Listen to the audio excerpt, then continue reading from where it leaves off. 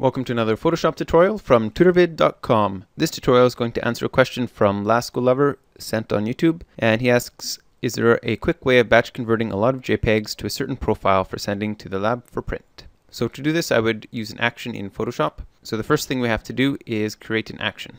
To do that, I would open a single image in Photoshop, and then all the steps we perform to this image will be repeated on the other images when we activate the action.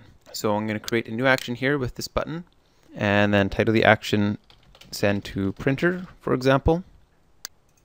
And now everything we do here is going to be recorded and then will be able to be repeated on the future images. So one thing printers want often is a certain color space. So go up to Edit, Convert to Profile, and then on this destination space, pick your color space, and there's tons here.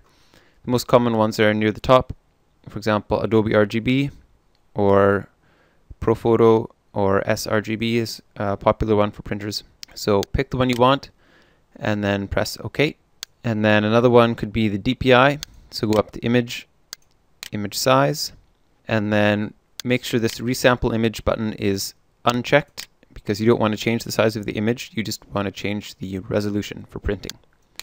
So if it's 300, type in 300 there and press OK, and do whatever other changes you want to do to send to the printers.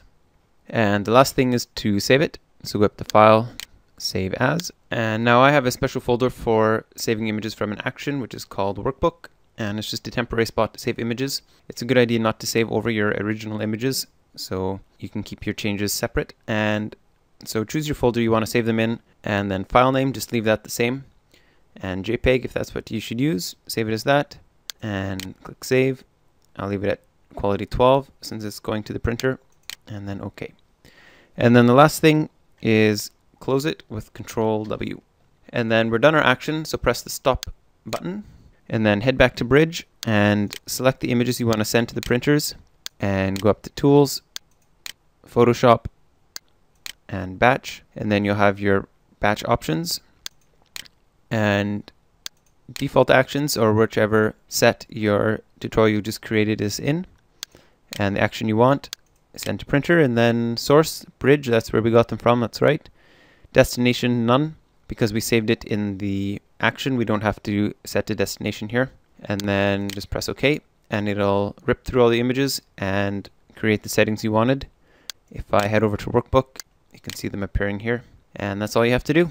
If you want to download an HD version of this tutorial or check out more tutorials, head over to tutorvid.com.